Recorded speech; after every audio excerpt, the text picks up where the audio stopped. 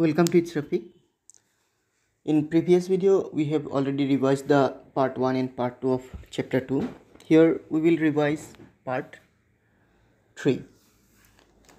Here we have these topics: link, frames and forms. First we will come to links.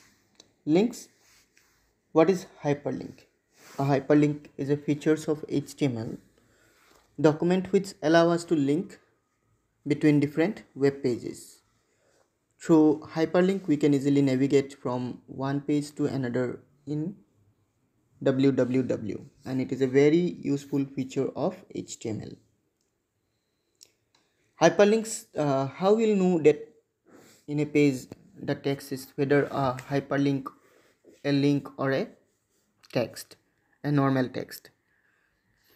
Normally by default the hyperlinks are in blue color and it is underlined. So when you will see a blue text with underline, you will know that this is a link. When you hover the mouse pointer to a link, it changes into the mouse pointer, which is normally in arrow shape, it changes into a small pointing hand. Okay, hover means to move the mouse cursor to above the text or the link. And different types of hyperlink or different types of link, we use two type of link here. First is internal. Here we create link within the same page. Normally when we have a very long page, I think you have seen in Wikipedia, some articles are very long, so at top only we are getting some link like biography, early life, careers and all. So this type of link we can by using internal link. And external, to link another to another web page, or the page may be in same website or in another website, it does not matter. But there are some rules. When the page is in same folder or same website, we can just write the file name. But if the page is located in another website, we have to write the complete URL or address. And we use anchor tag to create a link. Attribute of anchor tag are HREF and target. There is one more attribute which is not mentioned in the book, that is name. By using name we can give a tooltip information. Tooltip means some helping text, means what about the link, these things we can write. And HREF, it specify the link, specify the URL of the link. And target, it decide where we will open the page. HREF, it specify the URL of a page that link goes to. And target, it specify where to open the link document.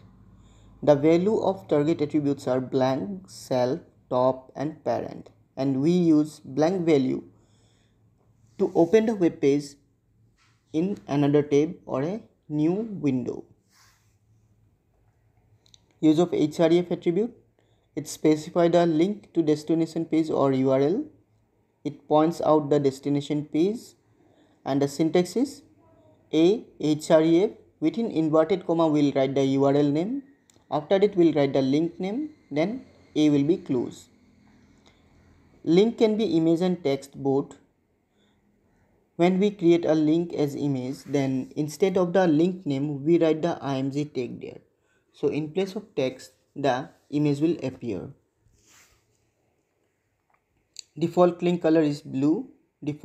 By default the link appears in blue color, and when we click the link, at that moment the link color is red. And if we visit a link, that link will changes into purple color. These are the CSS property to change the appearance of a link. A link, it signifies the unvisited color. Through a link we can change the unvisited color link from blue to any other. By a visited we can change the visited color of the link. A hover, we can change the hovering effect of the link. And a active, by that we can use the change the active link color. And even we can create the link as a button by using CSS. Now we'll come to audio and video tag. First, audio tag. HTML allows us to add both audio and video to our web page. Audio tag allows us to add audio to our web page. Some popular formats are MP3, OGG, WAV, etc. Attributes of audio tag are SRC, controls, autoplay, and loop. And you also need to know the definitions. SRC, spelling is wrong, S it should be SRC. It signifies the source of the audio file. Controls, it display the buttons like play, pause, stop to the web page. Autoplay, it automatically play the music file when you load the page. Loop, it replay the audio file when it finishes. Video tag, we use video tag to add video to a web page. Some popular formats are MP4, AVI, FLV, etc. And attributes are same as audio, SRC, controls, autoplay, loop. Just here we get two more extra attributes. They are height and width. So by using height we can specify the height of the video, and by using width we can specify the width of the video. Now frames and iframes tag. Frames allow us to divide the web page into several independent windows, allowing multiple views at a time. When we have to display more than one content at the same time, at that moment we can use frames. You have seen most of the website, the top portion which we call as heading, it never changes. It is remaining same. So at that moment we can use frame. We can keep a frame at top, so we don't have to create the header again and again. A collection of frames in a web browser is called frame set. It is used in the older version of HTML, which is HTML4, but in HTML5 frame sets are not used. Instead of frame set we use iFrame tag. In HTML5 we use iFrame tag to create a frame. The attributes of iFrame tag are SRC, height, and width. Here SRC signifies the source of the frame or the page that we are going to display. Height signifies the height of the frame, and width signifies the width of the frame. CSS property of iFrame. Now when we insert a frame, there we see one grayish type border. So that border color and border style we can customize by using CSS. Here we use border property to change it, and border property can be used by following ways.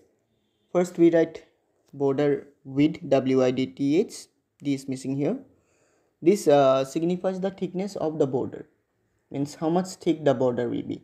We can give like a border 1px, that means the border thickness will be 1 pixels.